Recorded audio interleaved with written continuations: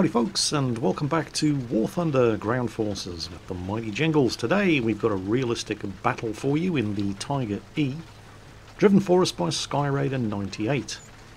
He sent this replay in last week. I've been itching to get it up, because this really is a pretty spectacular game. It's realistic battle, just in case I didn't already mention that.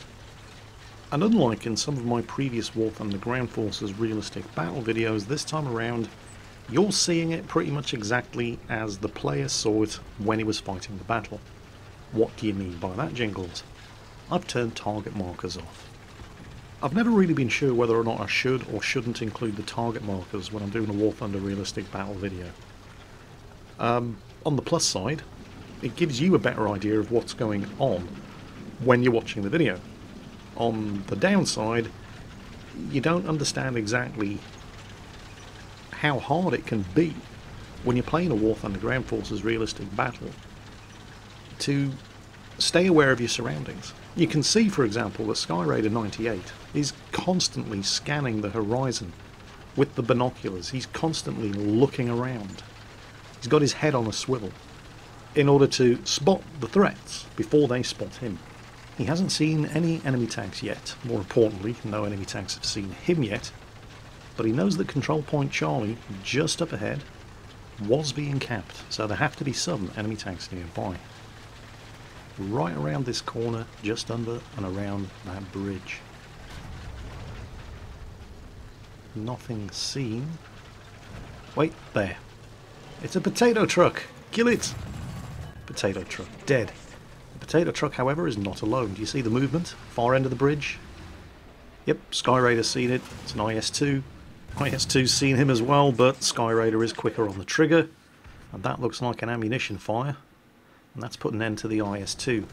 2 kills. Realistic battle. Wait a minute, was that an IS-2? What are the Russians doing in North Africa? Is this the famous Russian North African offensive that we read about in school? Yeah. Realistic battle in War Thunder doesn't always refer to the scenario, more the difficulty level. It certainly used to be the case that if you found yourself on a North African map, you would only ever be fighting Germans, Americans, or the British. That put a bit of a strain on the matchmaker, however, so in order to keep the battle queue times down, Gaijin have basically opened up all of the maps and all of the scenarios to pretty much everybody, regardless of historical accuracy. So, we're looking for Russians. Where are the Russians? Charlie's been capped. Bravo's been capped. Alpha is in enemy hands. Oh. Bravo is changing hands, so there are enemy tanks at Bravo. That much we know. Again, scanning the horizon. Is that a tank? That is a tank. That was a tank. Oh, I don't like that. I don't like that at all. That's not a particularly new feature in War Thunder. I don't know how he recognised the fact that there was a tank. Oh, what crap, there's another one. We'll come on to this in a moment. It's hit. It's not down. He knows he's here now. Starts opening up with the machine guns. This is going to obscure that guy's target picture and make it harder for him to aim properly. Second shot. Nope, not good enough. Only damaged his viewports. Wait, he's hit. Well, it wasn't Skyraider, but I'm sure he's grateful for the assistance. But going back to that camouflage T-3485, the guy basically just looked like a bush with a gun barrel sticking out of it. And I don't have a problem with that in principle, it's certainly realistic. If you were to search, you'd be able to find any number of different pictures of, for example, German tank destroyers, Stugs in particular, driving around looking like bushes with gun barrels sticking out of them. Tanks were and are camouflaged in order to increase the chances that you're going to be able to get the first shot off in combat. I don't have a problem with that. In fact, I think it's a pretty cool addition to the game. It makes very little difference in arcade battle because the camouflage is a decoration. It doesn't actually affect the visibility statistic of the tank. If your tank crew spot an enemy vehicle, that enemy vehicle gets a target marker placed over the top of it in arcade battle, regardless of what camouflage has been affixed to the exterior of that tank. But there are no target markers in realistic and simulator. Oh, another enemy tank. Well, was another enemy tank. Kill number 3.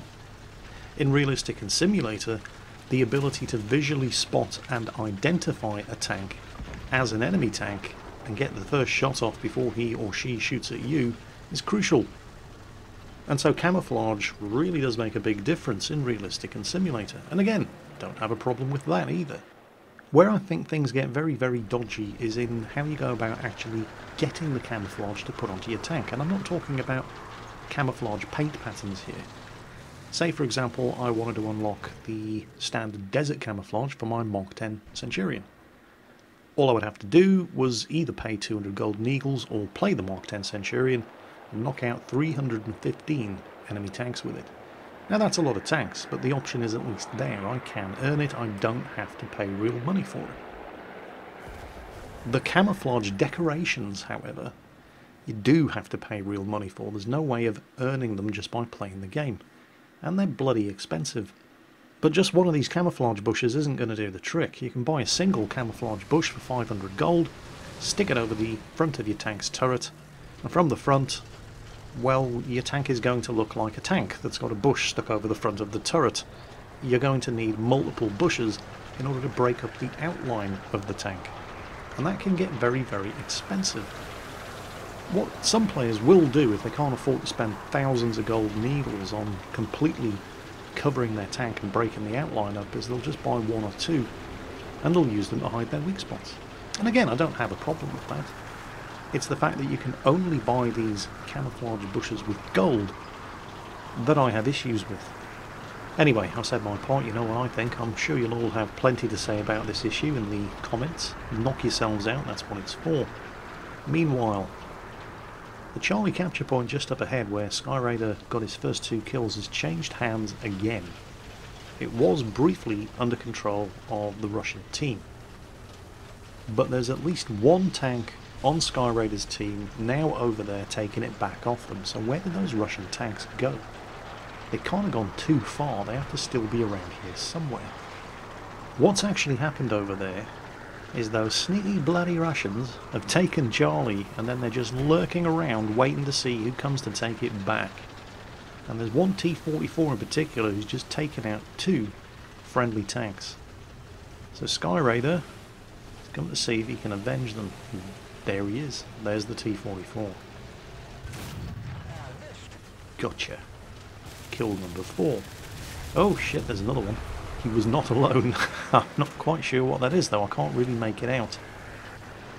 Whoever he is, he's not interested in getting hit. Or is he? Oh dear, oh dear, oh dear. Oh well, killed number 5. Wait, is there another one on the far side of that bridge support? There is! He's hit, but nope, very, very minor damage. Right, Tiger versus T-34. Well, it's probably a T-34-85, so 85mm gun, entirely capable of penetrating a Tiger's frontal armour. But he is angling very, very well. Sky Raider's second shot does minor track damage. Third shot just ricochets clean off the side armour. He's trying to put one in the, at least I think he's trying to put one in the hull armour on the side there, just above the tracks, but it's just not happening. Oh, he's going to fire back. But ding! 2 can play at that game, Boris. Right. Come on. Show yourself. It will all be over soon. That'll do. Yep, got him. Kill number 6? I'm going to have to check. Yes, that is kill number 6. 6 kills. War Thunder Ground Forces Realistic Battle. And now to capture Charlie. Ah! Walker Bulldog! Shoot! Kill it! Wait, no. Oh, it's on your team. Well, of course it is. Everybody knows the Germans and the Americans fought the Russians in North Africa. Yeah, you're just going to have to roll with it, I'm afraid. It doesn't pay to think about it too much. I mean, it's like I said earlier, the realistic part of War Thunder Realistic Battles doesn't actually refer to the composition of the forces. It used to, but they ran into problems with the matchmaker.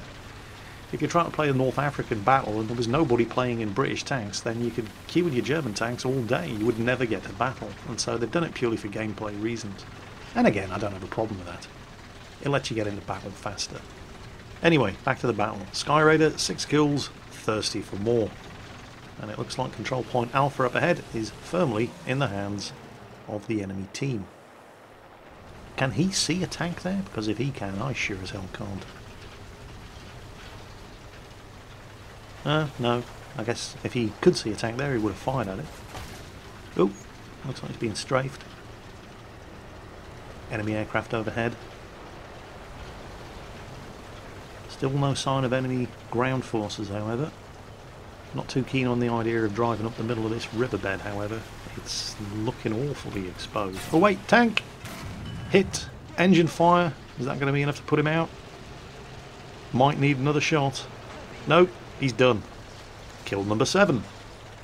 Okay, he's approaching Bravo, which currently is not contested by either team. The enemy team hold Alpha, Sky Raider's team hold Bravo.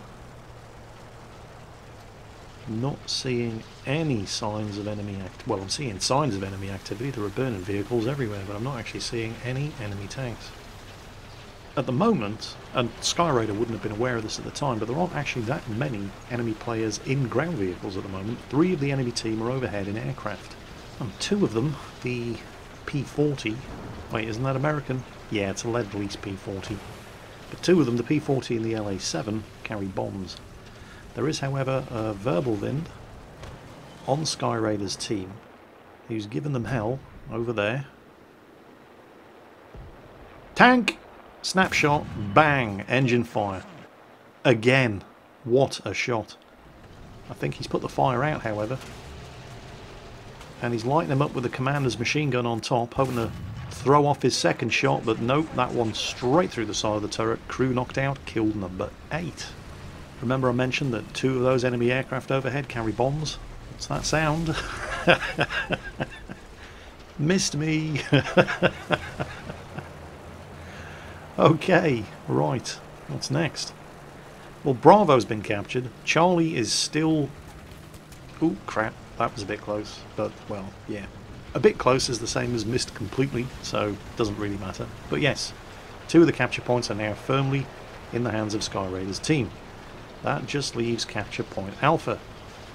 But Sky Raider is heading directly away from capture point Alpha. What's he doing that for? Well, I guess we won't know, because at this precise moment, capture point Bravo is being decapped. Do you see it? I didn't see it. Sky Raider saw it. Snaps a shot against the T-44. The gunmanlet takes it. He's sitting there. T-44's got him banged rights. And he gets taken out by a friendly Panther. He was so incredibly dead. Teammate to the rescue.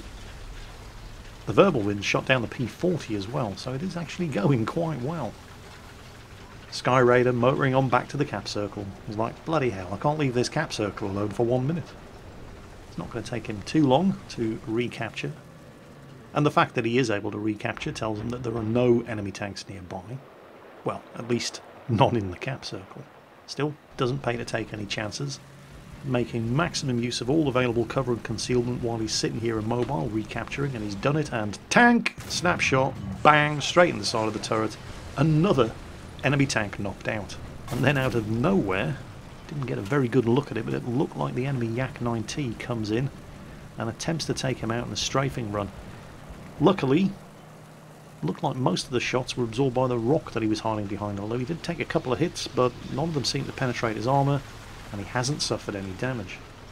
So far, Sky Raider 98 is on 9 kills, 3 captures, and 2 assists. Can he make it into double figures? Well, of course he can. I mean,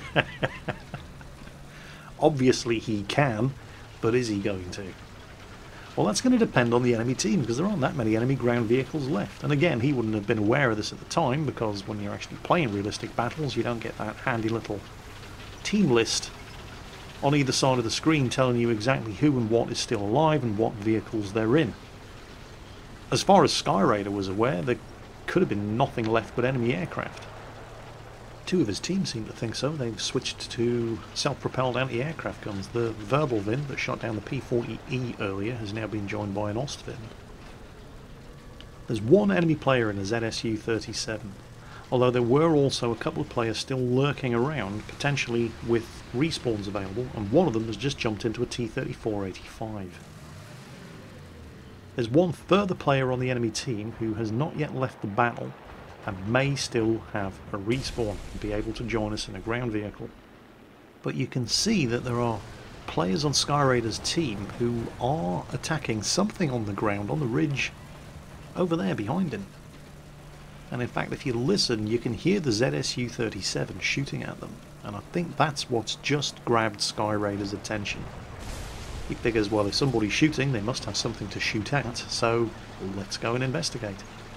And that ZSU-37, that's the guy Skyraider's looking for. You can hear him shooting. He's not quite done with that AD2 at the top of Skyraider's team list. The AD2 is closing in, doing a ground attack, and he's hit, and he is knocked out, and yep, there he goes. Well done, the ZSU-37. Now, I'm not entirely sure why Skyraider did what he's about to do. You could hear that the ZSU-37 was over to the left, and initially it looks like he's going to go over and kill himself a ZSU-37, but then he turns to the right instead. Now, there's an enemy respawn point over there. And while you're playing realistic battles, you don't get the team lists like this, but you can hold down tab and see which players are still active, which players are lurking, and which ones are actually in the game. And I can only assume that Skyraider had done just that, seen that one of those lurking enemy players had just jumped into a vehicle and thought, well, there's a fairly good chance he might be over here, and he just blew the top clean off that IS-2, and that is, in fact, kill number 10 in War Thunder Ground Forces Realistic Battle for Skyraider 98. And it's at this point where it all almost went horribly, horribly wrong. Yep, he's hit, and Skyraider, you're on fire.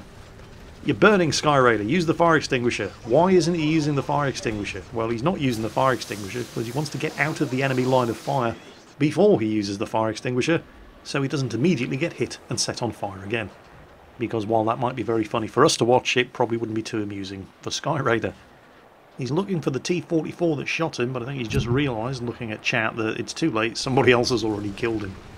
And so that's pretty much it. The enemy team are about to run out of tickets. Skyraider never saw another enemy tank. He's just going to have to settle with 3 captures, 2 assists, and 10 kills in War Thunder Ground Forces Realistic Battle in the German Tiger E. One hell of a game, I'm sure you'll agree. And that's it for today. I hope you enjoyed it, and as always, take care, and I'll catch you next time.